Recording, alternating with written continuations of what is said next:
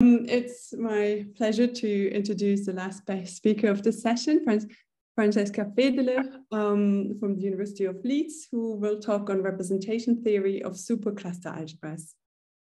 Thank you. Thank you for organizing this very nice conference and for inviting me to speak. So I will talk about some work in progress work with Canakci, Garcia Elsener and Serhiyenko. So before moving into supercluster algebras, let's just briefly recall something about cluster algebras. I'll be focusing on type A today. So cluster algebras were first introduced by and Serhiyenko, and they come with some initial data. So an initial cluster, so some initial cluster variables X and an initial quiver Q. And then from here, you can build these cluster variables, which are the rest of the generators of your cluster algebras through some recursive construction. There is a geometric model and a representation theory interpretation. So for type A, the geometric model consists of an n+3 gon, which comes with some initial triangulation. And then the diagonals of this polygon correspond to the cluster variables. And if you look at the representation theory point of view, then you can look at the path algebra of type A over some algebraically closed field K, and then the indecomposable K modules correspond to the cluster variables. These two interpretations are also very important because somehow they permit you to compute the cluster variables in a more direct way. So instead of going through this iterative process, which could be very complicated and time consuming, you can do it directly, either combinatorially using snake graphs, which are associated to the diagonals in your polygon, or homologically through CC maps, which are applied to your indecomposable modules over KA. So for example, if you look at A2, this corresponds to a pentagon with some initial triangulation, like the one here. And then you can look at one of the diagonals, like this gamma. You can build your snake graph of this, where each tile, so each of these small squares, is actually obtained by gluing together two of the triangles in your triangulation. And then you can look at the perfect matchings of these snake graphs, which means taking a collection of edges of the snake graph so that each vertex is covered exactly once. So this is an example. And then for this snake graph, there are also two more.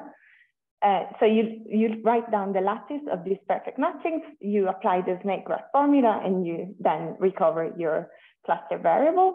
Or alternatively, you can look at the corresponding indecomposable module, in this case 1, 2, look at its submodule lattice, which again consists of 3 submodules, and apply the CP map. And we'll see a bit more in details this later. And then you recover exactly the same cluster variable. So starting from this, then there's been some interest in supercluster algebras and some attempts at constructing them. So there is this work by Musiker, Ovenhouse and Zhang, which we started from, and this is of type A, and it describes some. It's based on some work by Penner and Zeitling, which is for more general surfaces. And they study decorated supertechular spaces. So again, a supercluster algebra is now a super algebra, which only means a Z2 graded algebra, basically.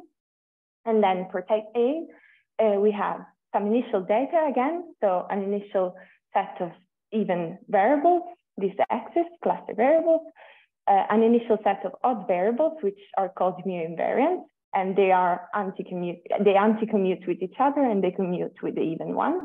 And then initial quiver Q. And then again, using some superautonomy relations, you can build the supercluster variables or super lambda length, more specifically. The geometric model is again a polygon with an initial triangulation, which has to have no internal triangles and which has to be oriented this time. And then the diagonals, again, through some snake graph formula, correspond to the supercluster variables. There was a lack of a representation theory point of view, and this is what our project aimed at completing the theory with. So again, if you look at A2, you again have this pentagon, but your triangulation is now oriented, and you have one extra variable, these theta's, corresponding to each of the triangles in your triangulation. And these can also be ordered with some total positive ordering, which guarantees that if you multiply them following this ordering, then your product is positive. Then you can build the snake graph exactly in the same way as before. And since each tile corresponds to gluing together two triangles, now you have also these theta. And then instead of looking at the perfect matchings, you look at double dimer covers, which are obtained by superimposing two perfect matchings. So you can actually have two copies of the same edge or just a single copy. And then you also obtain these kind of cycles in your snake graphs. And if you have such a cycle, then you have to include in your snake graph formula the first theta and the last theta that appear in the positive ordering. So applying this snake graph formula, which is very similar to the original one, you obtain your supercluster variable. So we wanted to give corresponding notions more in the representation theory point of view. So the first thing we did was to actually find a candidate for our algebra. So we take the path algebra of type A and we tensor it with the algebra of dual numbers, so this algebra over here. There is this inclusion factor of mod KN into this other module category, which takes a module and tensors it with the algebra of dual numbers. And we call these modules induced modules. And of course, over here, there are way more modules than the induced ones. And so if you look at A2 again, this corresponds to adding a loop at each vertex and these relations over here. Then this is the underwriting cleaver of the original module category, and this is the underwriting cleaver of this new module category, where the colors are the induced modules, and each color corresponds to the corresponding module in mod KA2. Then the CC map, the classic one, as I was saying before, associates to each indecomposable KN module its corresponding cluster variable. And this is the formula. It has the J vector and then computes using all of the submodules of N. And this is some technical result. And then our super CC map actually starts with any induced module.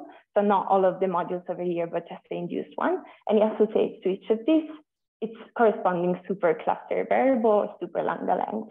The map is very similar to the original one, but the main difference is that here you have a square root of your xi, and then we have this extra term, this mu n, which associates the correct mu invariance, so these thetas we were talking about before, to each submodule.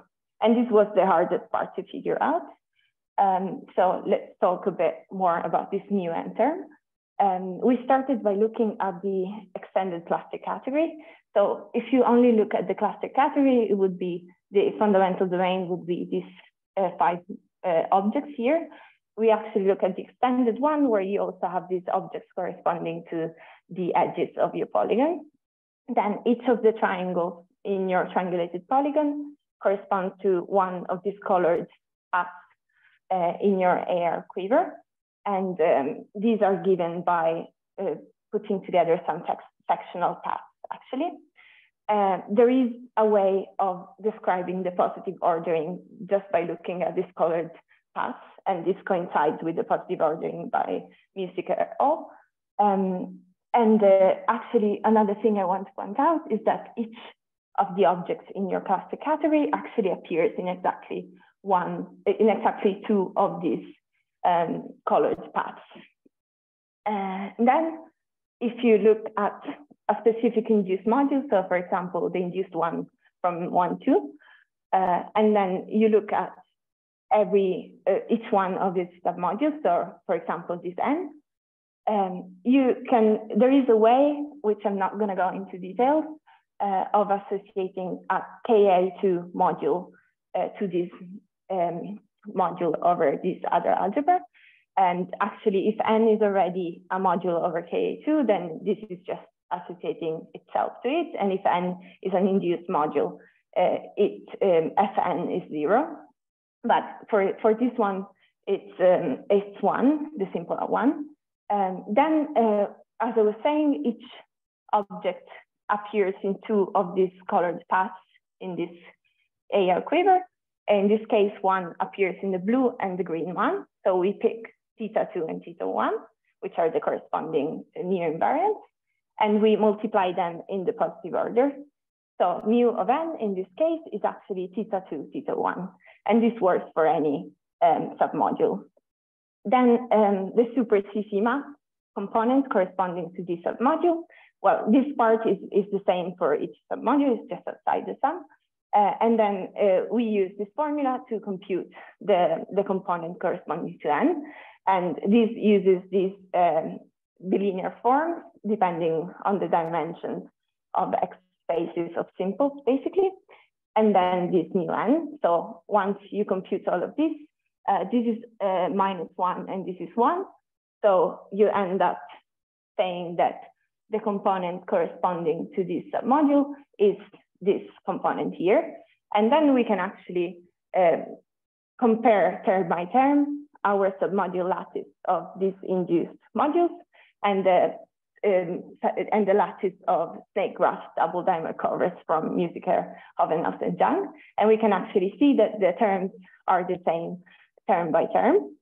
So actually our super CC map gives us exactly the same super lambda length that were computed using the snake graphs in their paper. So this is the main result we have, and thank you.